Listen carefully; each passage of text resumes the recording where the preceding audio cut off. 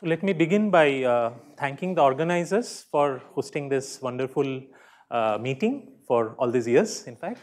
And so this work has been done in collaboration with Shogato Guho, who is currently a PhD student at IIT Bombay. And in fact, this work started off as a part of his MSc project, which has now morphed into part of his PhD work. And then you have Mithun Mitra at IIT Bombay and Ignacio, who is at SICAM, Switzerland. And so in this talk, I'm going to discuss how, what role Catchbond plays.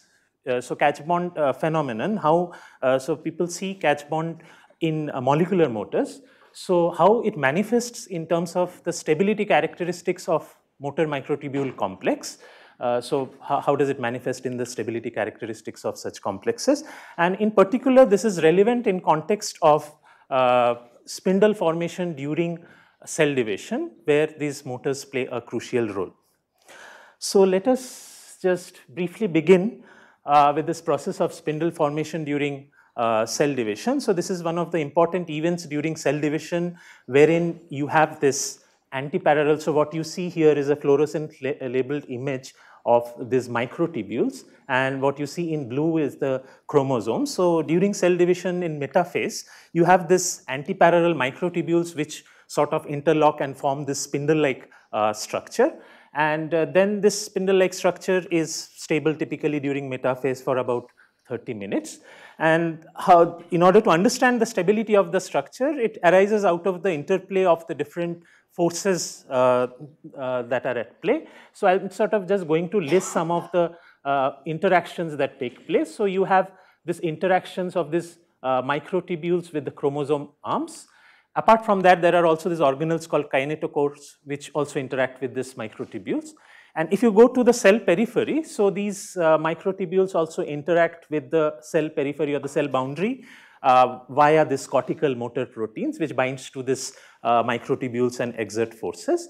But I'm going to sort of focus on the region of overlapping microtubules. So if I have a cartoon of whatever you see here, so these overlapping microtubules are cross-linked by these motor proteins. So there are generically like kinesin and dynein motor proteins. And apart from that, in this overlap region, you also have this passive proteins like ASI E1, which typically exert entropic forces.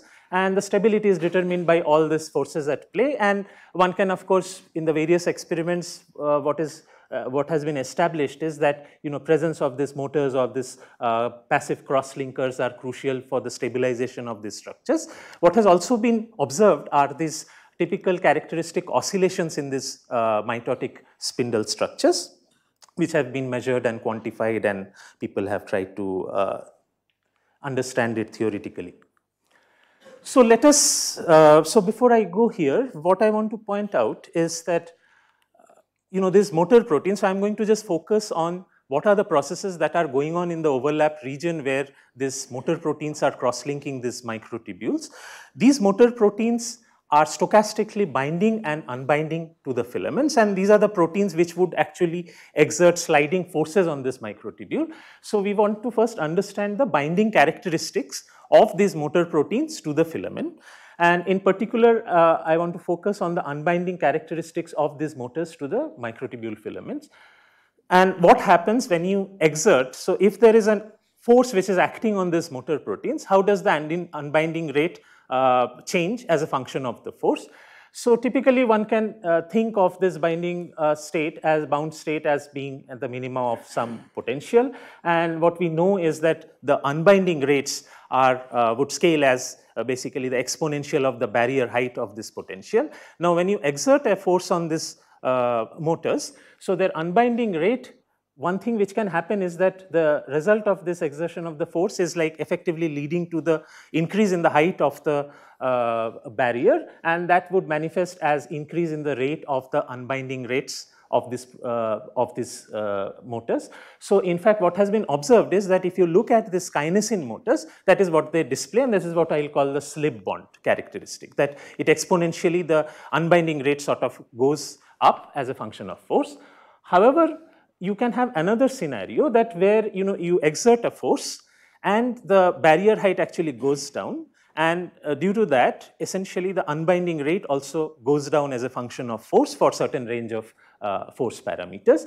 And when one looks at the unbinding characteristics of dynein motor, this catch-bond effect is seen to manifest itself. So what I show here are the experimental data points for the unbinding characteristics of a single dynein from a microtubule filaments. And what you note here is that if you look, so this is of the order of piconewtons, and these are in vitro experiments which was done by Kunwar and Gross, etc. And if you look at the dissociation rate, for initial range of force, there is a slip-like behavior where the unbinding rates increase as a function of force, and then later on you see this decrease. So this is really the catch-bonded regime where the unbinding rate decreases as a function of force. One can sort of qualitatively understand this behavior in dynein motors by looking at the structure of this motor. What you have in dynein motor are, so these are the two binding domains. So these two domains bind to the microtubule filaments, and then there's this other domain which might be carrying, cellular cargo if the dynein is carrying some, cellular cargo like or some other organelle. ATP hydrolysis basically happens in this AAA domain. So when you apply tension or you apply a force on this dynein, what happens is there are actually contractions of this AA domain where ATP is hydrolyzed, and this contraction actually leads to change in the tension of this, tension at the microtubule binding domains, and this sort of leads to a sort of lock and key like mechanism which leads to catch bonding kind of phenomenon that we observe. We had tried to quantify this sort of qualitative picture in a phenomenological model in terms of what we'll call the threshold force bond deformation model, where we took this data from these experiments of Gross and tried to fit. So the basic idea is that here what we say is that there is a threshold force after which the catch bond is activated, and catch bond activation is followed by this regime of decay of the binding rate, where you sort of associate a bond deformation energy associated with the catch bond, and the parameters which would characterize the catch bond strength are this alpha and F0, and this is sort of the rough comparison of that fitted data with that. Now the next question is that now that we have modeled catch bond, the question of interest is, first of all, how does this catch bond in individual motors, how does it manifest in different properties? First of all, how does it manifest in context of transport properties of cellular cargo that are being transported inside the cell? I'm not going to discuss that, but I'm just going to sort of flash the result, because I'll focus on what are the implications in terms of the mechanical stability of or the cytoskeletal structure within the cell. So, yeah, sorry. Maybe I missed this slide. Okay. Yeah, so this is, I'm sort of listing what is the effect of catch bond intracellular transport process. So imagine you have some cellular cargo which is being transported by this catch bonded kind of dynein motors, and you are applying some force on this opposing load force on the cargo. So one of the, sort of paradoxical, or I would say counterintuitive behavior that you observe is that they show this non-monotonic velocity force dependence. So if you look at the velocity of the cargo, imagine you increase the load force, there is a regime of force for which you would normally expect that the velocity, because you're providing a opposing load force, that it would actually slow the cargo down, but it will actually, in fact, the velocity of the cargo can increase. So that is what is one manifestation. We also had looked at, what is the implication for, bidirectional transport. And there was this one paradox which was there has been there for a long time, that, for certain set of experiments, imagine you have a cargo which is being transported by these two different kinds of motors, kinesin and dynein. And the net transport is sort of determined by the tug of war of this, whichever are the stronger set of motors, they are able to carry it in a particular direction. What we see is that, so that means if you are sort of inhibiting one kind of motor, you sort of expect the cargo to move more favorably in the other sense. What is seen is that, you have this kind of anomalous transport characteristic here. For instance, if you increase the unbinding rate, you actually see the average processivity in the plus direction goes up. So this is, so in some sense, this catch bond provides a resolution of this particular paradox. But let me go back to the question we are trying to understand, that how does it manifest in terms of stability of motor microtubule complexes, and more generally, how is it going to affect the stability of mitotic spindle, and what kind of phenomenon it's going to give rise to. So we consider a sort of a minimal model. So consider a set of just 2 antiparallel microtubules. And so this is the model. So you have this passive proteins, which are, so they will exert entropic forces, and so they are confined within this overlap region. Then you have this motor proteins, so this dynein motor proteins which are catch-bonded. So they can walk on this filaments. They can also cross-link, so there is stochastic attachment and detachment process of this cross-link motors, and then there is a bath, so they can attach and detach. So basically the processes that we are considering is that, so once these motors are cross-linked, they will basically try to slight and reduce the overlap length, whereas the passive proteins, due to the entropic reasons, they are going to tend to increase the overlap length, and then you have this stochastic detachment and attachment of these motors. And so one can sort of write down a minimal model where the variables of the model are this overlap length.